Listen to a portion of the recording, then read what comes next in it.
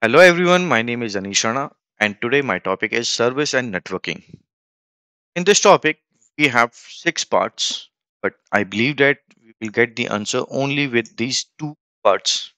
So let's start with the very first one, that is understand cluster IP and node IP address. Here is the question: reconfiguring the existing deployment frontend and deploy and exposing port number 80 TCP of the Nginx container. Create a new service named frontend and expose to port number HTTP. HTTP port is 80, right? And after that, we need to expose this service, newly created service, to port via node port service. It means that we need to create node port service. So let's understand first. This is my cluster, and after that, we need to create a node port service, right? So this is my node port. Expose a service externally to the cluster by mean of target node IP address and node port. And after that, we have service that we are exposing to 8080, right? And these are our ports that are exposed to 80.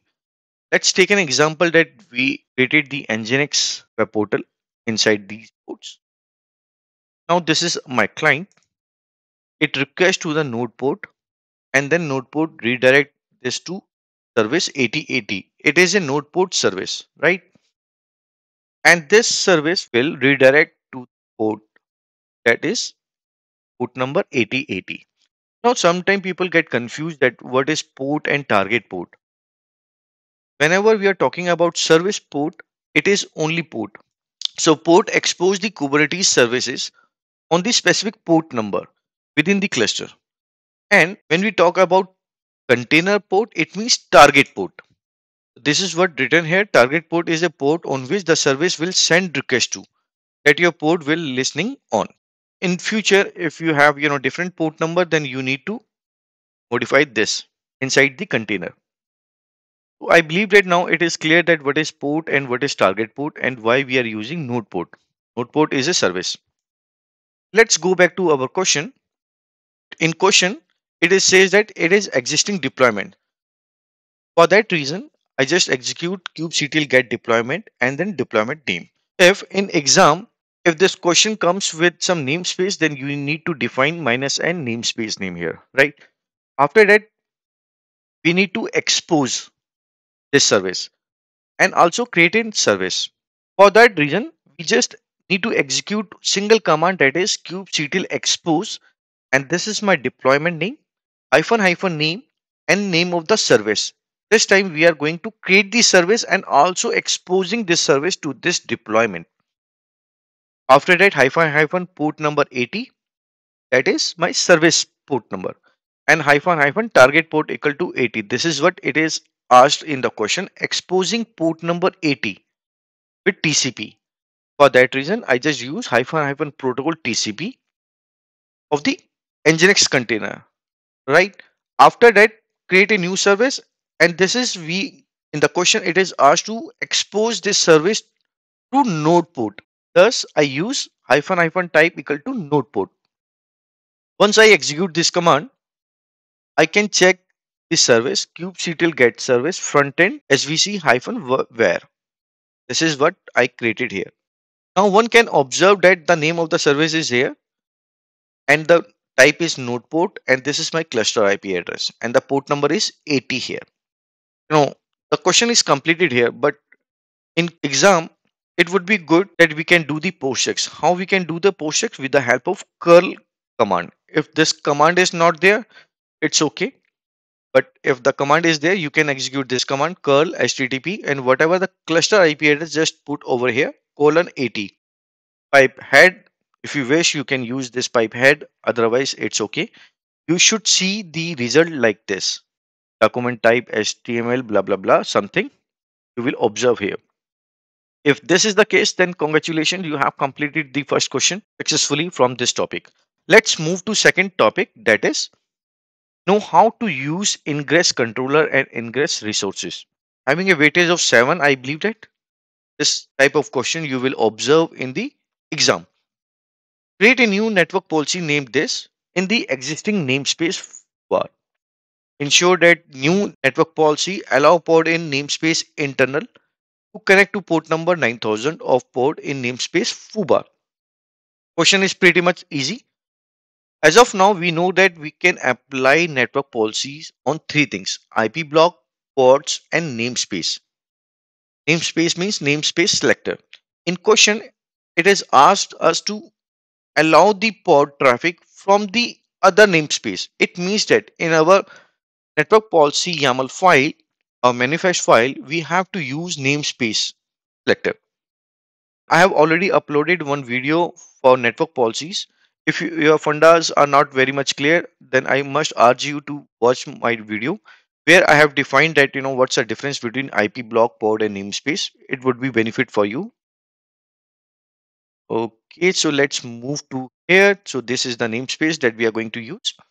And the second hurdle is that does not allow access to port, which doesn't listen on port 9000. It means that in this task, it is asked us to allow traffic only on port number 9000. That's it. The second hurdle is does not allow access from port, which are not in namespace internal. In this task, they are demanding only allow ports which are running on namespace internal. That's it. Let's move forward. We understand that what we need to do. But before that, let's take an example of how we can create network policy. The very first one is ports, where on which port or ports rule to be applied. Thanks to label selectors, we can use label selector and that port will be attached to this network policy. The second thing is direction. Here we have two direction, ingress and egress. Ingress means incoming traffic. In means incoming and egress means external traffic. E stand for external traffic. You can remember like this way. After that rule, what rule we need to apply for ingress, who can connect to this port and where this port can send the traffic. If you go to the question, it has asked us to connect to this port. It means that we need to create only ingress. That's it. So let's move ahead. First, I created the namespace only for your reference purpose, but in an exam, this internal namespace is already there. This is the reason they have asked you to allow the port traffic to internal from qubar. And if we execute this command kubectl get namespace internal hyphen hyphen show label, we get to know that the namespace label is this. This is what we will be going to use in the manifest file of our network policy. Now this is the specs that we can use. Port selector is blank. Why?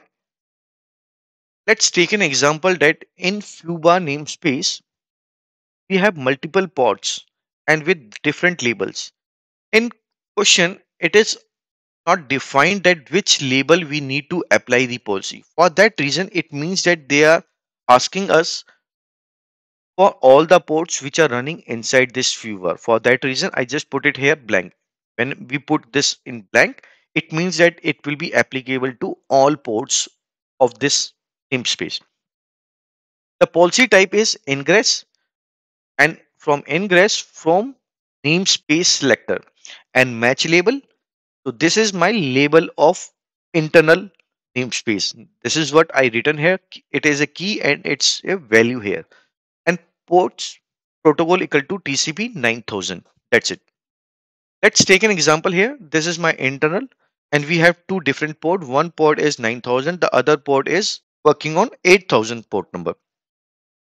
But in exam, it has asked us only for 9000 ports. So for that reason, I added here port protocol TCP and port number is 9000. If you not add this, it means that it will allow the traffic, this FUBA or all the ports will get the traffic from port, both port. But in exam, it asked us only for 9000. Hence, this is my configuration file for namespace selector. And this is the label that we selected from the internal. And this is the port number that we use. And it allow only for 9000. That's it. You just need to open the kubernetes.web page that is allowed here. Click on documentation.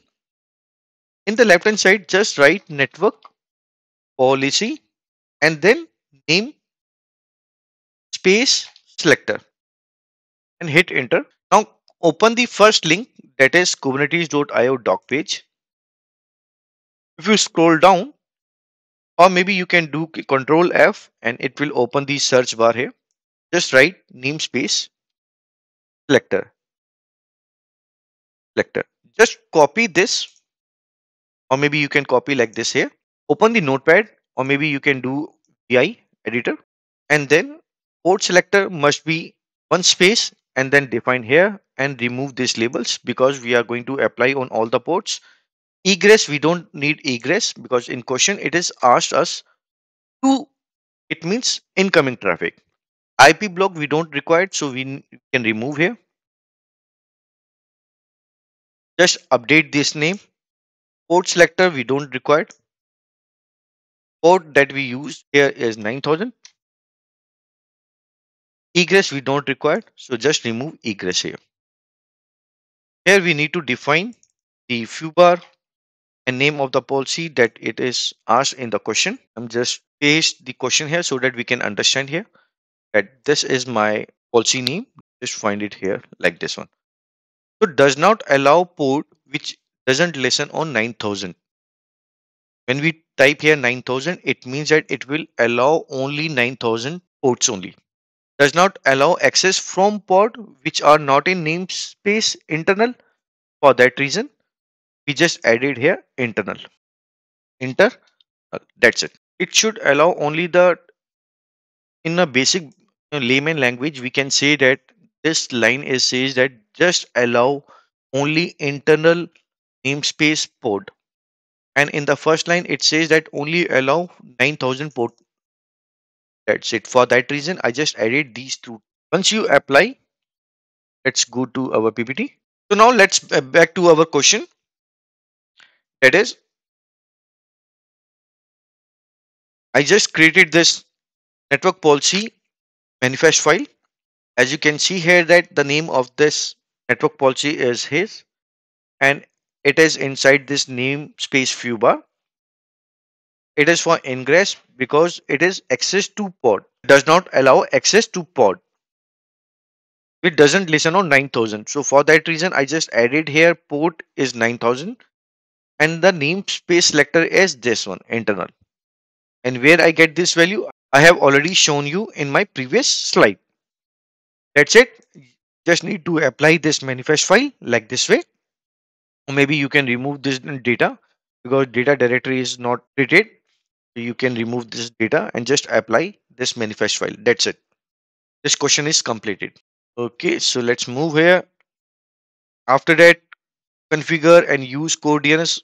Core DNS is already in running condition, so I don't think so that you will get some question from here. And appropriate container network interface plugin, again it will be not, no question will be coming from this topic.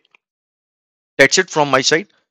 And if you like this video and if you like my way of style, please like and subscribe to my channel. I'm new in this YouTube. Thank you very much. Bye bye.